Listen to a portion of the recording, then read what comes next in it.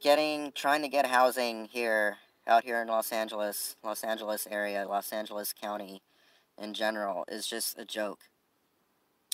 This police officer told me after speaking with me and learning about, just my whole situation, struggling and all this and that, talking about, well, basically almost word for word, he said that out of like 100 homeless people that, that he would meet out in the streets, I'm like one out of 100.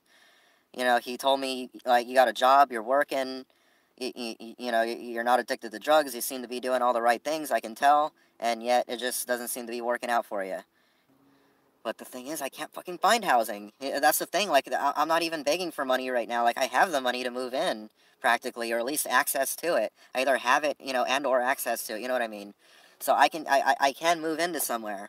Like I said, I'm not trying to move into some $2,000 apartment. No, I don't have that kind of money. But for, like, say, like, I find, like, a 450, 556, ish $100 room, and they're asking for security deposit first and last, whatever, I could pull some strings. I could do it. This is a sad fucking mess. Here I am, staying several days now. It's been like a week already. I had another day off. I've just been so fucking tired and depressed and losing hope. I just don't know what to do anymore. I'm sleeping like shit. I'm going crazy. My cat's going crazy. Oh my god, save the cat, save the cat. Oh my god, the poor cat. The cat doesn't deserve, well, like, oh, I guess I deserve this. Like, everybody save the cat, but fuck me, right? Just leave me out on the streets to suffer and be alone and, continue trying to hold my 6-day-a-week job without even the company of my cat anymore, who I do actually take good care of. Fuck you, dude. Stop saying you work 6 days. I do work 6 days, you fucking idiot. Oh my god. Sad. That's just all they fucking do. They just have no fucking lives.